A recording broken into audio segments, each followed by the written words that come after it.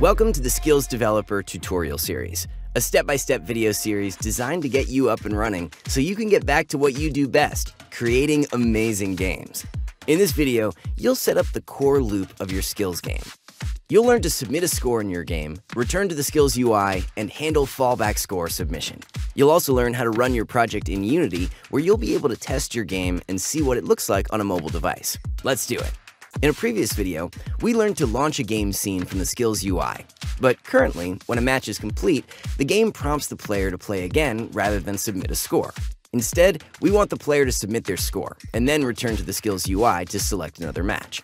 To do this, start by renaming the Play Again button to Submit Score.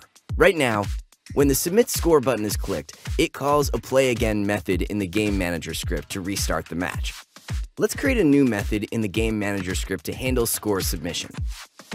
Then call this script instead of restarting the match.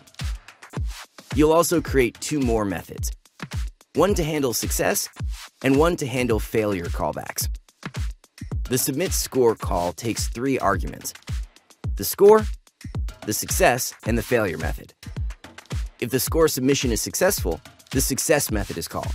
If the score submission fails, the failure method is called.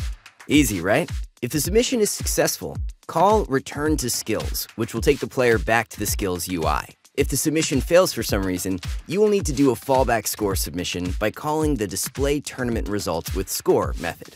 This will return the player to the Skillz UI and ensure their score won't be lost. Now let's try this out in Sidekick.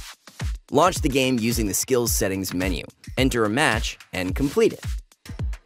When you select Submit Score, the results of the match will be displayed, and you should be returned to the Skillz UI where another match can be played. When built to a mobile device, the same flow will look like this.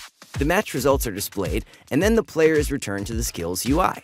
If you would like to build to a mobile device now, check out our video on building to iOS or Android, or follow the instructions in the documentation. Now that you know how to submit a player's score and return them to the Skillz UI, it's important to ensure that your game is fair for both players. After all, fairness is the cornerstone of all Skillz-powered games.